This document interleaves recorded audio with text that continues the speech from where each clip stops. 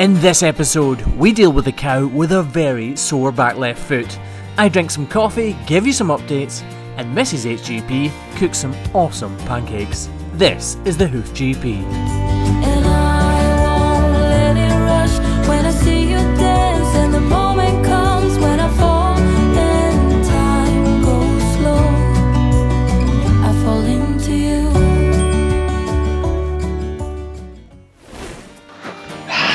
And I'm back. You guys probably think I haven't been anywhere, but actually I've been off work for almost 2 weeks. That's right, the Hoof GP takes some holidays, and Craig's actually off for another week still. The life of an employee.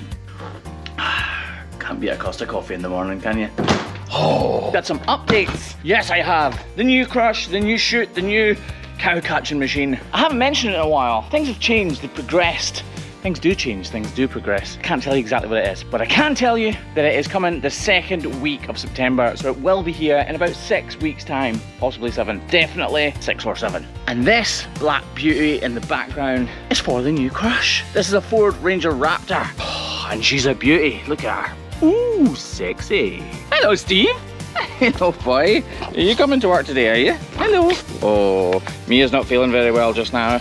I'm not sure what's up with her.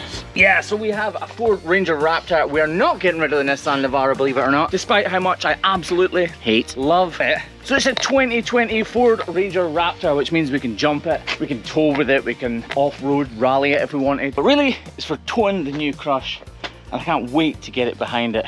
This thing's nice as well, look. Anyway, Craig boy is not here, and we have a couple of Montbelliards to trim. So let's get cracking, get there, and find out what problems we've got to deal with today.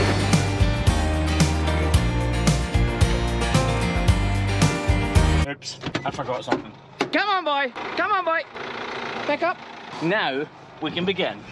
So when I first got to today's farm, I actually ended up doing a bit of an impromptu child's hoof trimming lesson, which I absolutely loved, but it meant I didn't film anything until this cow came in, and she was incredibly lame. This is actually the first, and actually probably the only, cow that's shown any signs of lameness on this farm. So it's the only one I'm showing you guys today. The rest are beautifully boring. Before I trim it though, let's have a little walk and talk around this foot. So clearly she is overgrown on both of these feet. You can see this part of the horn is protruding, and that's because this wears much more slowly than the inner solar horn, because this hoof horn here, this wall horn, is much harder, and this is the weight bearing surface of a cow's foot. We call this part the white line. Yes, it's dirty. It's more brown than white right now, and that's because this part allows more dirt and debris to be seeped or to ingress into the white line, and that causes problems. But if you look from here, you can clearly see how much higher this wall horn is than the solar horn here, because this is wearing or shedding away actually, and that's why you can see this kind of white pithy stuff. This is actually falling away because of the dry environment this cow is in. She lives outside. I know everybody thinks these cows are housed all the time, but most of the cows that I trim actually live in the fields during the summer months, but in the winter it's far too cold for them. She has a lot of excess horn in here which will be causing problems, and a lot of loose scabby stuff which is probably hiding some sort of issue. But actually the main issue for this cow can't be seen right now. She has a growth up in between her feet. It's really hard to see on camera, but you can see the projection sticking right down from between her feet, so we need to do something about that. We're not going to cut it away. That is one thing we are definitely not going to do, and we never ever would, because that is a live part of this cow's tissue, and she would need some sort of anaesthesia to do that, and I'm not qualified for that kind of deal. So let's crack on and get her trimmed. Right off the bat, I knew I loved you. You had that sparkle in your eyes, some kind of shimmer in your presence, unlike no other I had met. You got me spinning out of context. Would you go for a pedicure and then just decide to take a in the middle of it? I know I wouldn't. How rude. So this cow does indeed have a growth in between her two claws, and we can call it a few different things. Some people will call it a granuloma or a tyloma, or even a hyperplasia. Hyperplasia basically meaning hypergrowth of the skin in between the two digits, and this can happen for a number of reasons. Either the cow has a genetic abnormality, in other words her father or mother had it, and therefore she also has it. but also something could have happened deep within the tissue up between her claws, which caused this hypergrowth. We'll never truly know why she has it, but we definitely do know that it's causing her a bit of pain right now. But as we're just about to find out, it's definitely not the only issue this cow has with this particular foot.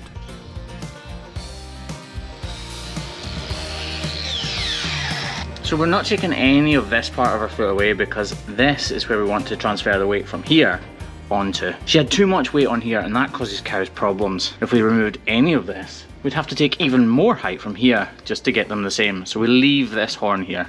And as you can see, it's not in bad shape anyway.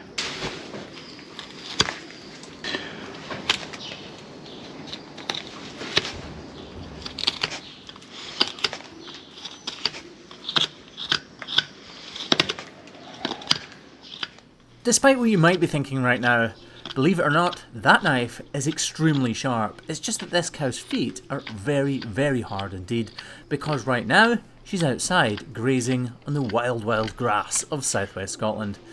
Regardless of their sharpness or apparent bluntness, they've just uncovered the real reason this cow is lame. And you can clearly see here there is a slight problem. You can see there's a tract going from here, projecting up towards her heel area. Now I'm not sure if it comes to a real issue, but this is why I said this part of the hoof horn may have been causing her problems before.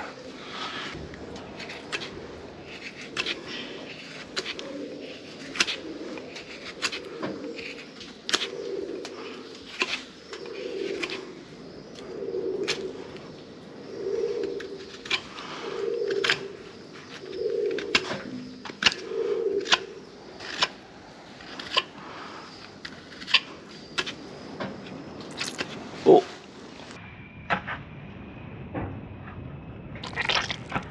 I'll be honest, I wasn't really expecting that. Did you see how that popped because of the pressure that was underneath?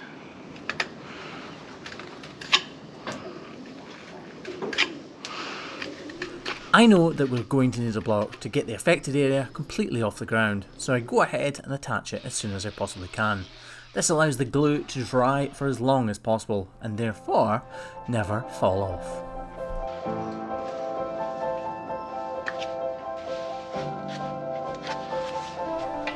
In my quest to remove every shred of loose and detached horn, we draw a bit of blood, but as you can see, it quickly escalates to the point where I need to hold the blue paper onto the bleeding area as tightly as I possibly can for around 8 or 9 minutes. You see, it's not always beautiful. This helps the blood to coagulate and eventually forms a barrier so that the bleeding stops completely. This will work, but it is extremely time consuming, so I fast forwarded it a little. Now all that remains is to take away those hard edges so that they don't insult and therefore hurt that growth that's sticking down between the two. We dress it with Repoderma to make sure that no dermatitis affects the area and let her rip tater chip. Let's see how she's walking now. As you're just about to see, she's not walking perfectly, but look how she's using that block. All of the weight is now on there, giving her relief from the pain and time to heal. And just like that, we're back at HQ. And Mrs. HGP has informed me she has a little surprise for me. Pretty sure I know what it is. And if I'm right, she's a good old lady. Look, usually she's annoyed because I get her in the morning. This is the afternoon and she's all done. Look, she looks nice. I'm not done, my hair's a mess. Your hair's not a mess. Well, it's a mess, but it's like a nice mess. Hello. Whoa, Mrs. HGP. Anyway, I've got pancakes, syrup, and I thought you said there was bacon. Oh, there is bacon. I have pancakes, syrup, and bacon.